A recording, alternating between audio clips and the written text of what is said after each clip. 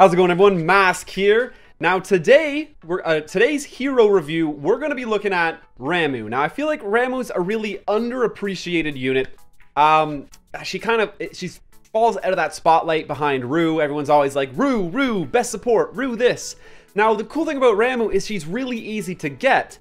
You can choose her from the White or Dark Knight selector ticket at the end of the month that you get for free, or you can grab the White Knight selector ticket from the shop. I think it's only about $10 to get it, and it's a really easy way to add a top tier support to your team if that's something you're missing to help round it off. I mean, a quick shout out to the White and Dark Knight selector tickets that you can grab in the shop. If you ever are planning on spending money on this game, they're a fantastic way to really help get those missing pieces into your team. I think you can get Mary, Demos, Nemesis from the Dark Knight selectors. Mary and Demos were my top two. The White Knight selector ticket, it's pretty much Ramu. She's by far the best choice there. Now, let's take a look at her skills. Her skill 1, Sword Rush, it inflicts damage. I mean, it does a little bit of damage. 100% of a support's damage, not really worth looking at, but a 20% chance to stun for 1 turn. Now, when you're skilling up this skill, I got a cheat sheet over here. It gets to 160% of her attack, 35% chance to stun, but still for 1 turn. So the stun doesn't increase. The chance to stun does increase by 15%, but it's not a whole lot. So you definitely don't focus. Actually, to be perfectly honest, with a lot of heroes, it becomes really obvious what you should focus of their skills, but it's hard. It is hard with Ramu. Her second skill restores all allies' HP by 20%, decreases their debuff duration by 1 turn. At level 6, this is a 40% heal and decreases debuff duration by 2 turns. So it's a decent cleanse, becomes a 40% heal, which is a significant amount.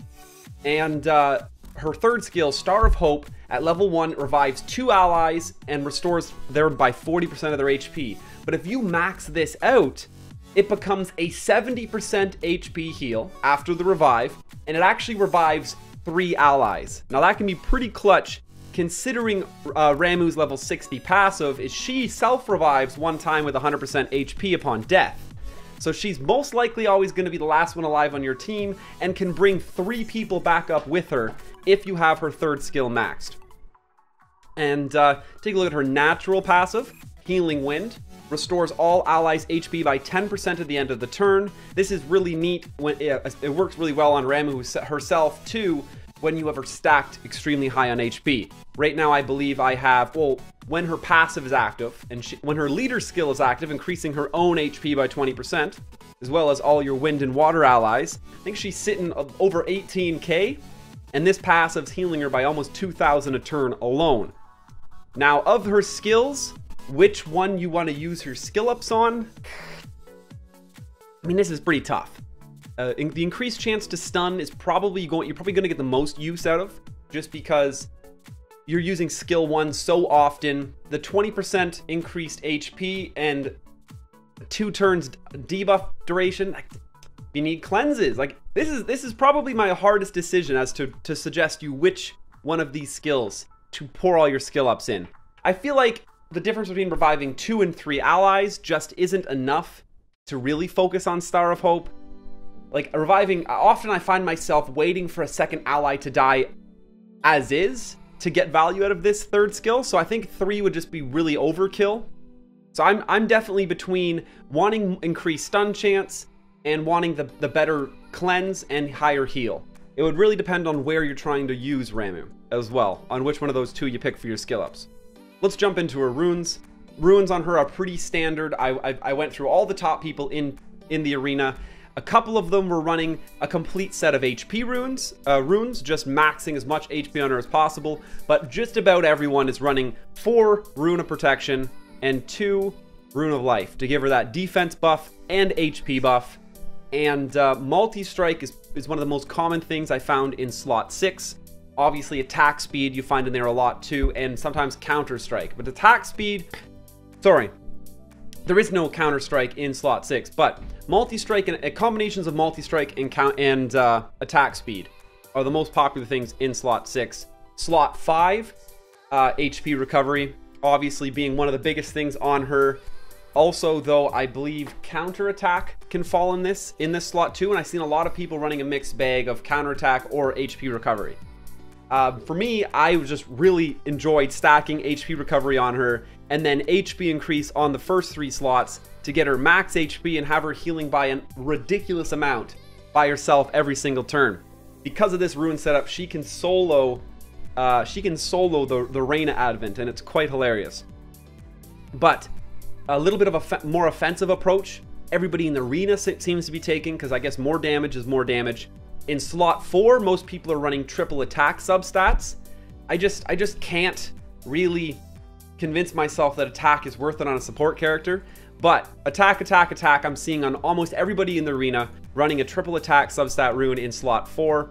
And the HP recovery here is often still here, but sometimes you see counterattack in here instead. HP, triple HP, and triple HP. That's pretty standard on everybody. So this rune here I would prefer to have 3 HP increases on. But that's her skills and her runes. Let's check out her talents. Let's go to her talent list, actually. I think we were already there if I had just backed out. So, in her first slot on her talents, we have the choice between planned attack, 20% crit strike chance, 20% crit strike damage, or 70% chance to hide for 2 turns when using skill 3. I don't think we need crit strike chance or crit damage on a support character, so 70% chance for a 2-turn hide after using skill 3 and reviving people on your team, which means you're in a desperate sort of like I'm about to lose or I kind of need help situation. This hide's gonna come in clutch. I really don't value crit strike chance or crit strike damage on Ramu, so this was a no-brainer for me. Shadow Curtain as her 50 talent. Her level 52 talent, she has a 50% chance to poison 1 enemy for 2 turns when using skill 2. Now, most heroes have a very similar talent in their 52 slot, and I almost never pick it. It just does not seem worth it. Skill 2 has a fairly long cooldown, only 50% of the chance, 50% of the time we're gonna get poison 1 enemy for 2 turns. It just doesn't seem worth it. So you have your choice then between elemental damage increase or just attack increase. Elemental damage increase would be great if you were only using Ramu in the boss dungeons, because you're going to get the most bonus damage from this talent section when you're actually attacking a hero as Ramu, because she's wind. But that's just not too realistic. So for me, it's the weapon mastery, 15% attack. You're going to benefit from that every time she attacks or counterattacks or multi-strikes. I just haven't really poured a lot of resources into getting it to 3 stars because it really just didn't seem worth it. I got it to 2. I'll leave it there till I'm going back through all my heroes and max minning. Now, 50% chance to shock 1 enemy for 2 turns when using skill 1. Now this is a little better because you at least use skill 1 fairly often, but for example, actually, if that had fallen in the 52 tree here, I'd have a lot harder time passing it up. Still, it's just, there's no way I'm passing up the chance to take 20% less damage from bosses or 20% less damage in the arena. This is 100% up to you whether you plan. If she's going to be a staple on your arena team, I highly suggest using the hero talent. If you're really taking her into a lot of hard dungeons and she's on all of your PvE teams, you're going to want this decreased damage taken from bosses. That being said, as you progress your account and your Ramu gets stronger, pretty much everyone, as long as you plan even once or twice a week to bring her into the arena, you're going to want to be on the arena talent, because eventually she's just, like, your whole team's simply just going to be strong enough to clear the PvE content, and you're not going to need this 20% less damage to give you an edge to clear it any easier. At that point, you're gonna want every advantage you can get versus other players in PvP, and that's where this talent's gonna be better. And that's for level 54. Level 56, 20% chance to increase crit strike chance by 30% for 2 turns when attacked. Why does Ramu need crit? Swipe. And then you have elemental suppression. You'll take less damage from fire units when you're running this. This does not seem, just maybe don't bring her against fire units. 15% defense, for me that's a no-brainer. Max that, it's gonna be probably one of your most important talents to try to max out in here. she could use all the defense she can get her super tanky. Now, Adrenaline. 10% chance to decrease skill cooldowns by 1 turn when attacked. I chose this one because her other options are just 20% bonus damage, 20% bonus damage.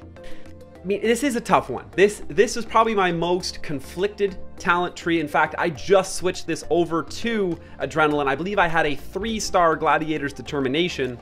It's just Ramu just doesn't do enough damage as is to warrant me using this talent to increase her damage more. She's there as a support, she's doing her job, and if she gets those cooldowns quicker, I feel like that's totally valuable to me. I mean, 10% is very low. You might get it once per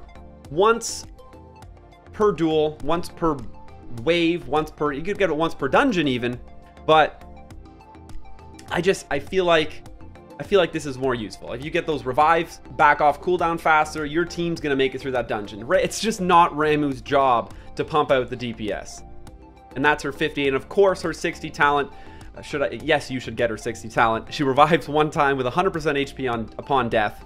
That helps her even more to make sure she's able to save you from being wiped. She can bring your whole team back from a boss enraged full wipe just because she'll self-revive and then be able to bring back at least 2 other of your teammates. I mean, that's a situation where you'll really benefit from having this skill at max, because you'll bring back 3 allies after a full team wipe and she self-reses. So there's her talent tree. That's basically my full explanation of how I've decided what talents I have on her. We went over her runes, talents, her skills, which skills we think we should max out, and that's pretty much it. Ramu, I got her like the second day I started playing. I bought a White Knight selector ticket, and that's how I got her. And she's been one of the staple members on my team ever since. That's talents, skills, yeah, and enhancements. I mean, purple stars are universal for everybody. Level them up as quick as possible. And that'll do it for my in-depth hero review of Ramu. I hope you guys enjoyed it.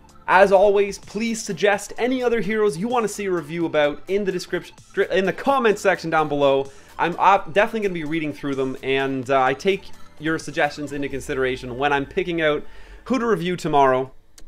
And yeah, as always, guys, if you catch us live, you can be in the videos, in the chat running above my head here. My goal with Twitch and live streaming is going to be streaming at reset time. So 11 a.m. Eastern is when it resets here in Canada where I live. And whenever the reset times are all synchronized. So whenever reset is, that's when you should be able to catch me live at twitch.tv/MasKScarin. You can grab my Facebook and my Twitter link in the description down below. That's a great way to keep up with when content's coming out and how to know when I'm going live. As always, quick friendly reminder to check out BlueStacks. The first thing in the description down below will be a link to download and install BlueStacks. It'll install Knights Chronicle, prompt you to do it right away, save you time, and of course, take advantage of that computer power, save your cell phone battery. Every time you use the link, it helps me out. I really appreciate it. And of course, pretty sure chat here is going to help me out with the end of the video. What does it say up there? Oh yeah. Stay classy.